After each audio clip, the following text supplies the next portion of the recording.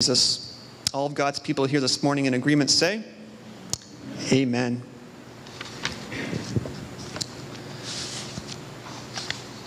Well, this morning we're going to be reading out of Psalm 32. And just to offer a little bit of context before we get into the word here this morning, I just want to kind of paint a little bit of a picture for you as to what's actually going on. Because sometimes when you're reading into the Psalms, you don't really know who's talking, where are they talking, and what's going on. And so there's a really good image here for us to see, so it helps us understand the context of this text. Here we have a psalmist who is at a worship service in the temple, similar to this.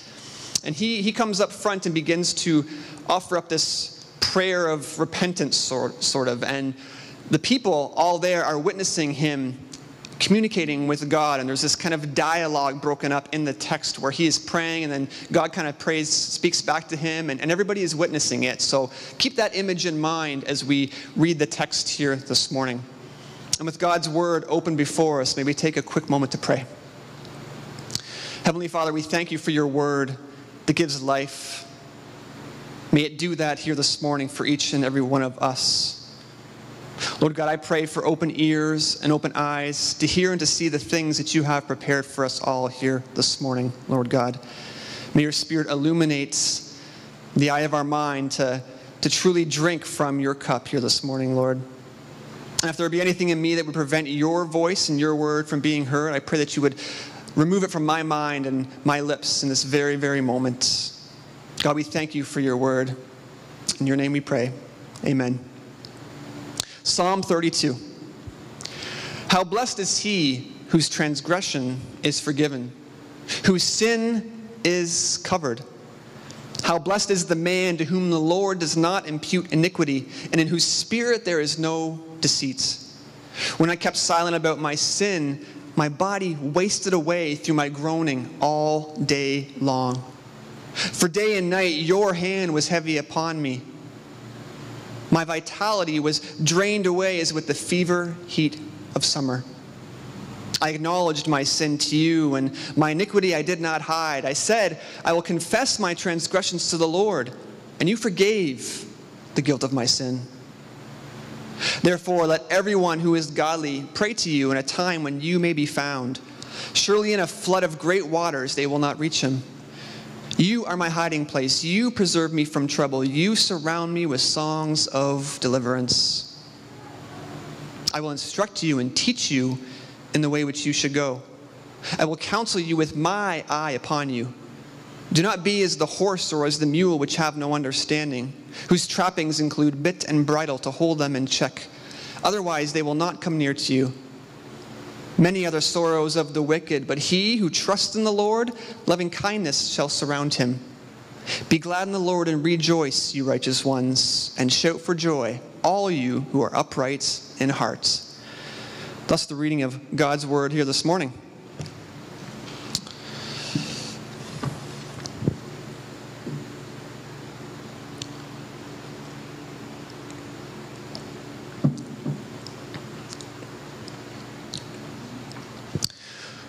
Noel Coward, a famous English playwright, once pulled an interesting prank.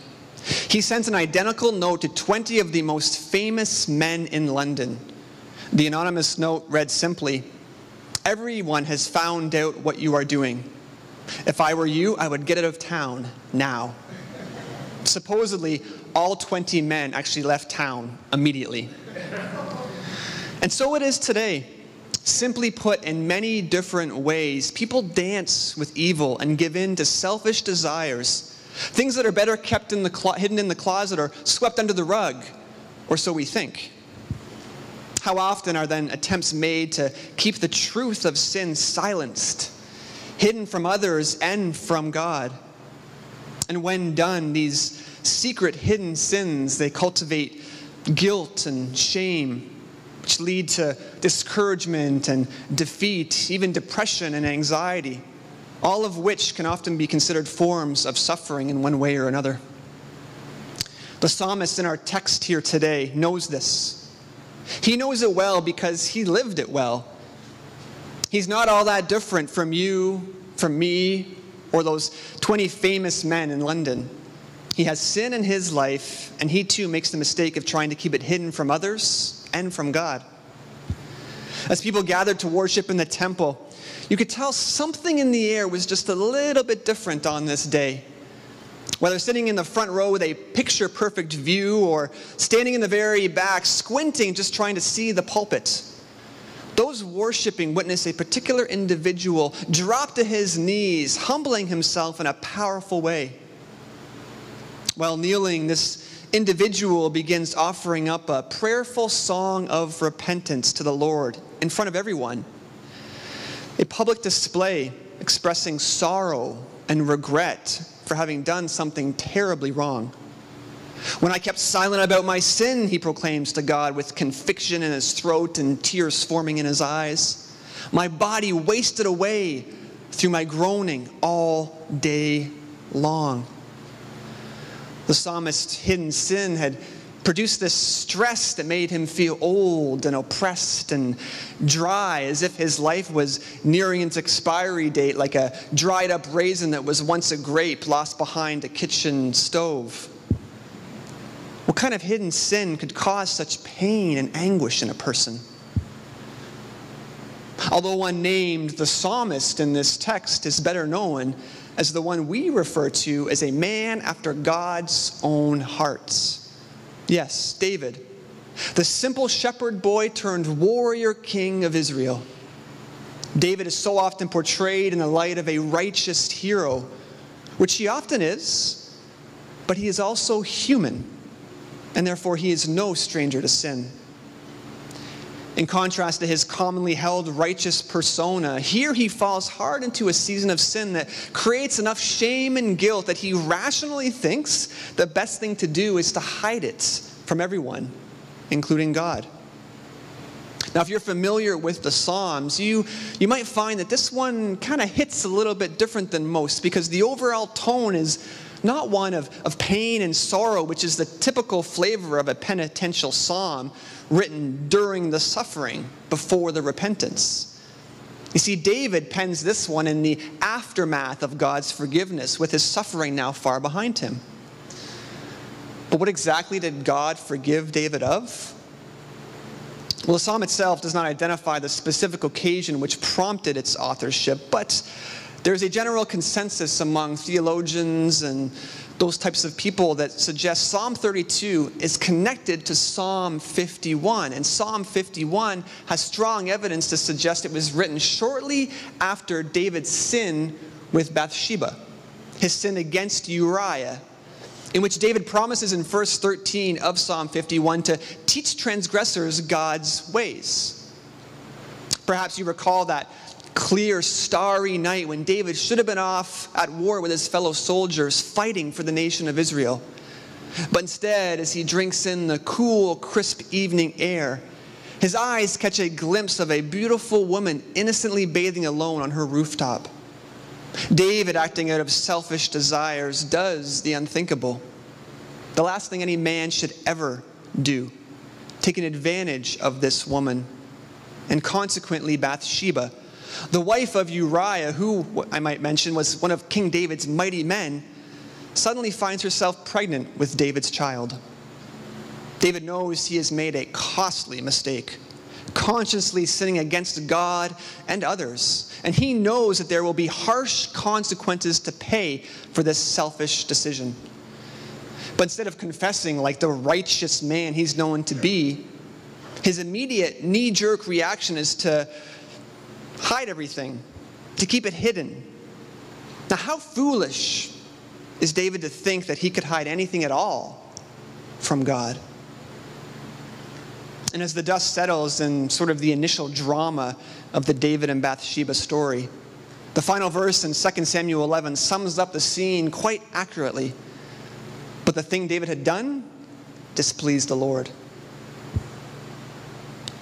Now, it is also suggested by many theologians and scholars that Psalm 32 isn't just simply connected to Psalm 51, but it is actually the fulfillment of that Psalm 51 vow.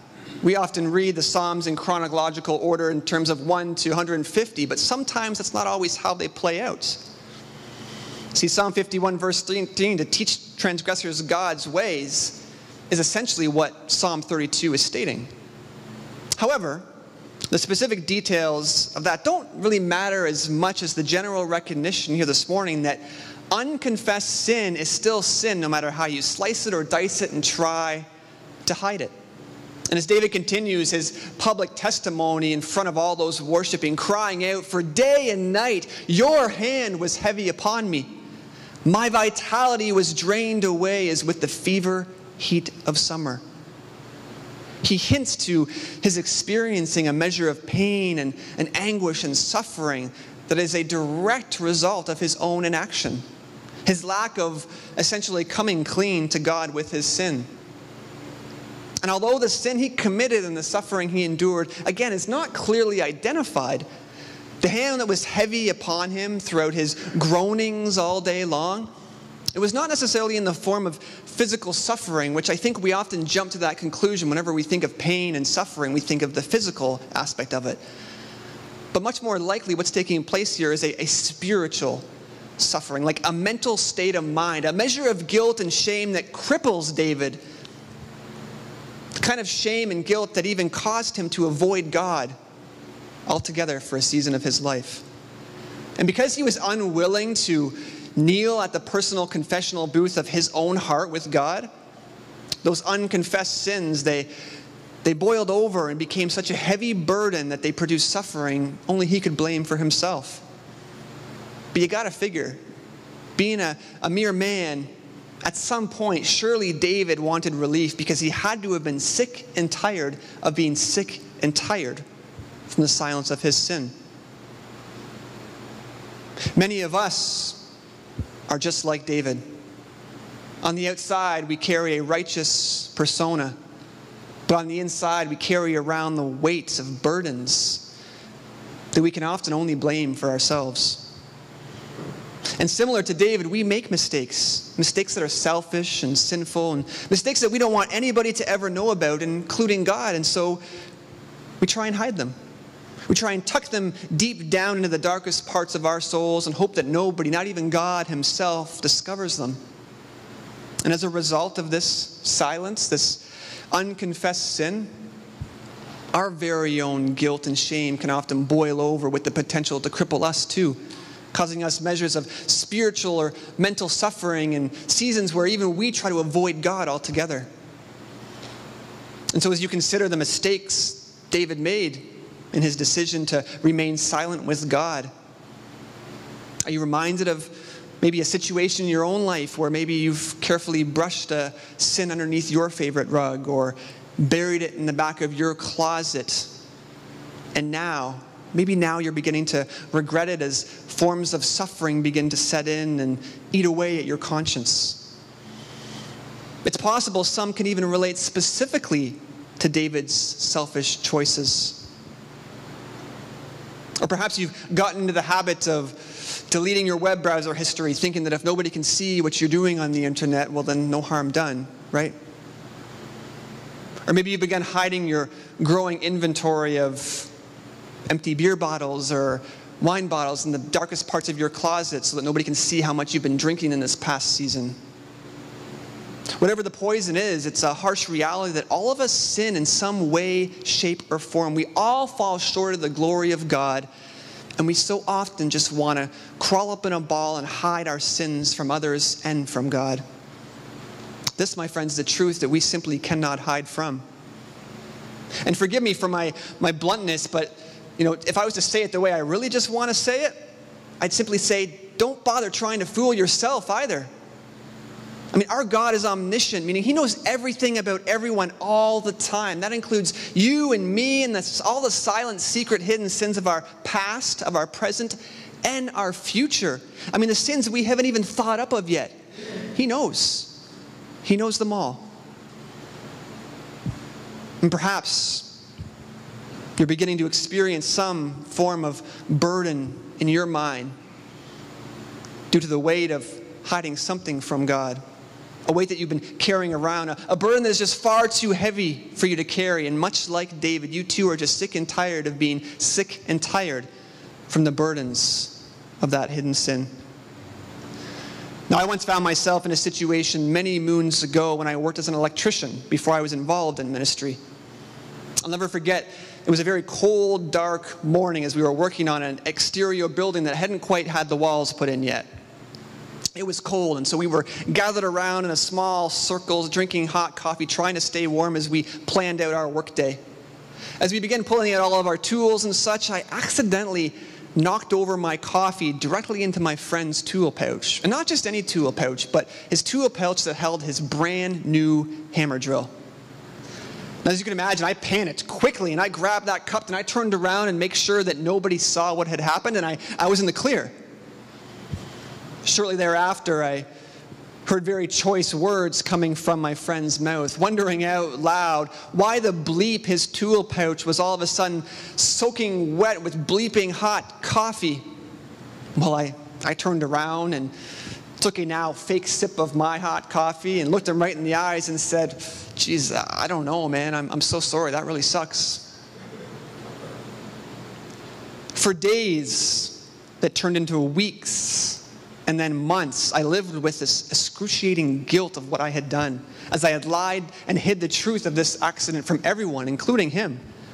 And the longer I kept the secret, the worse the burden became, as the guilt and the shame grew stronger in my conscience. It eventually got so bad that I even made the conscious effort to avoid seeing him or talking to him on job sites. I mean, it was literally eating me from the inside out. And you see, it's worth taking notice here for clarity's sake that it wasn't a sin that I spilt the coffee. Accidents happen. Rather, it was hiding the truth from my friend that offers us a parallel to the way in which we as Christians often attempt hiding our darkest sins from God and from others, and how that shame and guilt can often burden us to the point of suffering. But let me remind you, faithful sons and daughters, there's no lack of good news for those of us today who have hidden sin in our lives. And this was news that was also good for King David back in his day too. You see, as David testifies to the burden of his hidden sin, he has this oddly joyful tone about him that maybe you picked it up in the text. I mean, why wouldn't he? Remember, this is not a sorrowful psalm. It's kind of a one-off. It's rather a rejoiceful psalm sung post-suffering. Through his confessional testimony, David rejoices for what great things God has done for him. He recognizes just how fortunate he truly is. Here David proclaimed, "How blessed is he whose transgression is forgiven, whose sin is covered." David acknowledges that God is the one who not only forgives sin, but also provides the blessings of relief in times of suffering. And as he continues his public display, you can almost hear the smile on his face as he testifies to confessing, "I acknowledge my sin to you, and my iniquity I did not hide. And you, God, forgave the guilt of my sin."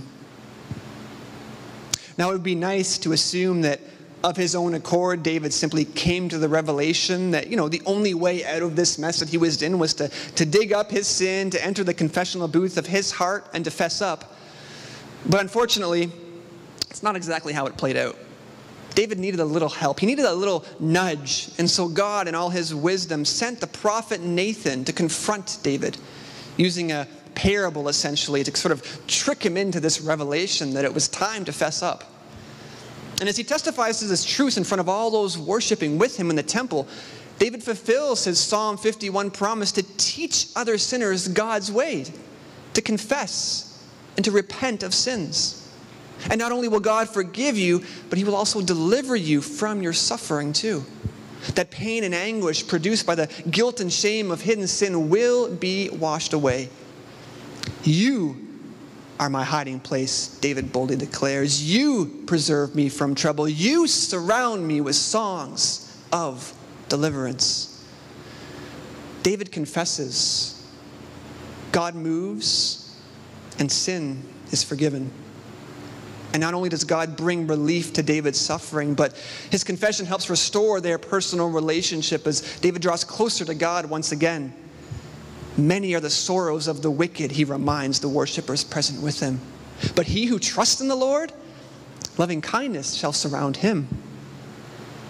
David knew what it was like to be a guilty sinner. He knew the seriousness of his sin, but he also knew how much better it is to confess and to truly be forgiven. And in the same way that David starts this psalm praising God for what a blessing it is to be forgiven of sin, he wraps up his testimonial confession with another dose of joyous, praiseful encouragement to be glad in the Lord and rejoice, you righteous ones, and shout for joy, all you who are upright in heart. And may these words of David be heard like a prophet Nathan nudge for all of us holding on to hidden sin today, remembering that God desires we do with our sin what David eventually did. And that's reveal it to him. And not just some of it, not most of it, but all of it.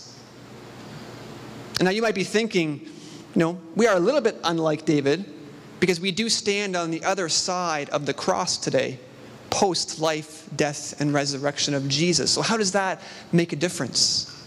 Well, in many respects, it doesn't. The same way still applies. Even though Jesus paid the ultimate price for the forgiveness of our sins, we still have the responsibility of consistently confessing and repenting in order to keep our conscience clean and free of that shame and guilt that comes with the burdens of hidden sin. God's ear is always open and attentive to our voices. And the Holy Spirit who dwells within us is always ready to lead us and to guide us to that place. And God's ear was available to David all throughout his entire journey too, right? From sin to forgiveness. Every second of every day, God was waiting patiently to hear that voice speak those beautiful words, Lord God, I confess my sin to you. This is God's way for David and the people of Israel that were worshiping with him then, and it is still God's way for us today, is something that even Jesus himself taught his disciples. And it's likely that you know the prayer, right? Our Father in heaven, hallowed be your name. Your kingdom come, your will be done. ... Forgive us our debts. And even though Jesus clearly taught us how to pray and confess our sins, and it's likely a lot of us have that prayer memorized even, it doesn't mean we are always so quick to go to the throne room, to go to the confessional booth of our hearts with God to confess. I mean, despite the wisdom, the amount of wisdom dripping from the pages of the Bible. I mean, I think of one of my favorites is Proverbs 28, verse 13, which in a way sums up Psalm 32. I mean, I could have just preached that and this would have been a much shorter sermon. But it teaches that he who conceals transgressions will not prosper. But he who confesses and forsakes them will find compassion. And that's just one of many, many. And even then, sometimes, for some reason, we pull away and we avoid God in order to hide our sins from him, thinking that for some reason it's our best, most rational decision, when in reality, all God wants is our honest, raw confession and repentance in the name of his Son, Jesus. And with those simple words that David spoke and Jesus taught, Lord God, I confess, and forgive us our debts, we are forgiven. One simple conversation with God Almighty in the confessional booth of our hearts, and all the weight of our sin can be lifted and all the burdens of our suffering washed away. Through the power and prompting of the Holy Spirit, we confess. God moves and sin is forgiven. It's as easy as 1, 2, 3. Amen? Now, when I hid the truth from my friend at work many, many moons ago, I mean, it ate me alive to the point where I decided I had no other choice but to fess up, to confess what happened and hope that he would forgive me. So I approached him one day and I said, hey, dude, I got to tell you something. Remember that time that someone spilled coffee all over your brand new drill? He's like, oh, yeah, I remember that. Well, it was me, and I'm so sorry. I understand if you can't forgive me, if you won't, whatever. And to my surprise, well, he did forgive me. Right there on the spot, without a second breath, he forgave me. And immediately I experienced this relief from the burdens that were causing like legitimate suffering in my mind and in my heart. It felt as if a giant weight had been lifted off my conscience, and suddenly I felt blessed without even really knowing what it meant to be blessed. I wasn't even a Christian yet at that point. But it became a beautiful day to be alive in my eyes because that shame and that guilt had been washed away. There's something so powerful about confessing our sins to God. And I think how much greater is the blessing today when people confess their sins to God and are given new life in Christ through God's forgiveness. There's no greater event in a person's life. The Apostle John, who wrote one of the gospel accounts, he hits the bullseye when he writes in one of his first of 3 letters to believers nearing the end of the first century. In 1 John 1 verse 9, he says this: "If we confess our sins, he, God, is faithful and righteous to forgive us our sins and to cleanse us from all unrighteousness." It's beautiful. God is the faithful promise keeper, and through the sacrifice of Jesus on the cross, we are able to bring our darkest, most humiliating and shameful secrets to him, knowing that without a doubt we will be forgiven because Jesus has already paid the price for our sins. This, my friends, is the beauty of God's grace-filled redemptive plan for each and every one of us. Therefore, church, Covenant Hope, I encourage you today with a Holy Spirit-prompted, Prophet Nathan-like nudge to not waste any more of your precious time cultivating unnecessary suffering in your own life through the burdens of guilt and shame that come with hiding sins from God or from anyone. It's just not worth it. Life is way too short. So may we confess our sins like David, acknowledging our sins to you, Lord God, and our iniquities we will no longer hide. We confess our transgressions to you, Lord Almighty.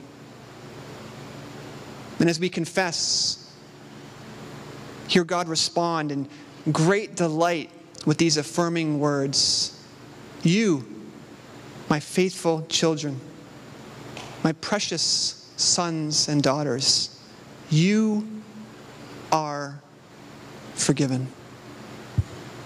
What a blessing it is indeed to confess, to repent, and to be forgiven. As the psalmist says, "Shout for joy, all of you who are upright in heart." Amen. Let's pray. Heavenly Father, we thank you for your word here this morning, your word that has the power to save lives. Lord, we thank you how clearly you teach us to not hide our sins from you, that you desire to hear each and every dark thing that we do that does not honor you, but yet you offer your forgiveness. You cleanse us of all unrighteousness when we come to you open-hearted.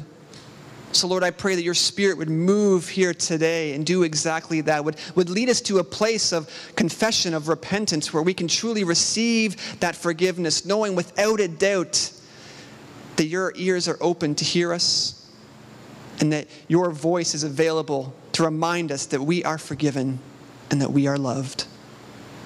We thank you for that here this morning, God. In Jesus' name we pray. Amen.